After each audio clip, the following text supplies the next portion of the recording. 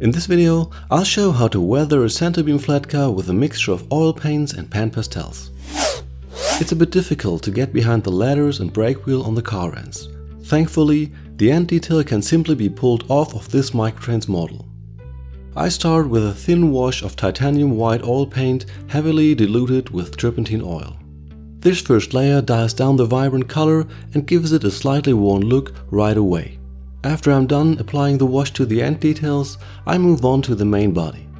I apply the wash mostly with vertical brush strokes, so any streaks that might develop are in line with rain flowing off the car. When I have a good amount of the wash on the car, I clean the brush and dry it on a clean paper kitchen towel so the brush can soak up the excess wash from the model. I pay close attention to the top of the center beam to make sure that the paint does not form pools there. I also need to keep an eye on the surfaces around the opera windows, so no unnaturally looking patterns develop there. The wash likes to pool up underneath the center beam and then creep out onto the details on the deck, so I make sure to soak up all the excess wash there as well. After letting this layer dry for a couple of hours before sealing it with matte varnish, I start with a dirt wash of warm grey and burnt umbra. I start with the end again, trying to apply a slightly stronger mix in the areas behind the ladders to simulate the more intense dirt accumulation in those areas. After also applying the wash to the end details, I start weathering the main body. Just like the fading wash, I start with applying a good amount of the wash to the model and then picking up most of it with a clean brush. With this layer, pooling off the wash is less of a problem. I still need to make sure that there are no weird patterns developing around the opera windows.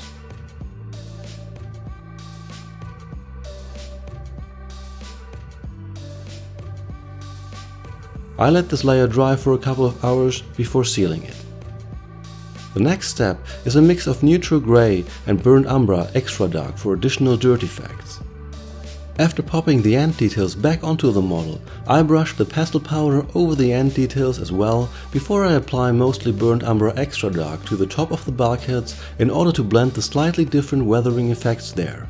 I apply the pastel a little bit on the strong side as the colors tend to become much more dull after being sealed. After that, I rub a good amount of the mix of grey and burnt umbra into the top of the center beam and then blow off the excess powder. The sides of the underframe and the bulkheads receive the same treatment. When I'm done there, I also apply a good amount of the pastels to the inside of the bulkheads and the ends of the center beams as well as the deck.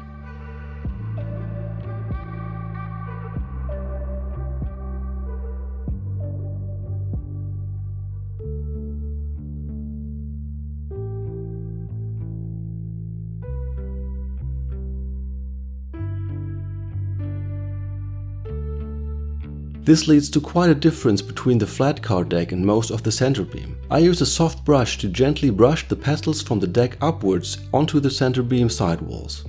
This creates a dirt effect that is stronger toward the bottom of the center beam.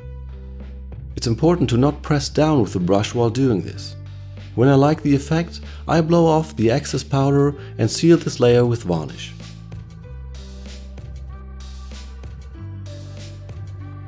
Now it's time to create a couple of rust effects. For this, I switch back to oil paints.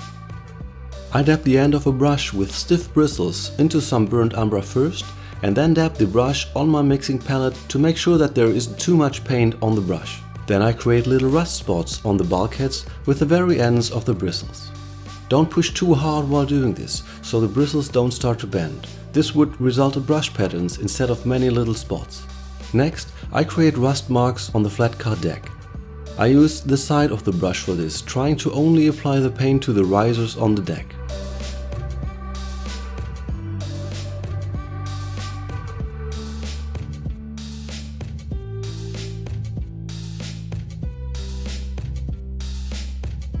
When I'm happy with the results, I use the same technique on the sides of the center beam, sometimes adding rust spots there as well with the ends of the bristles.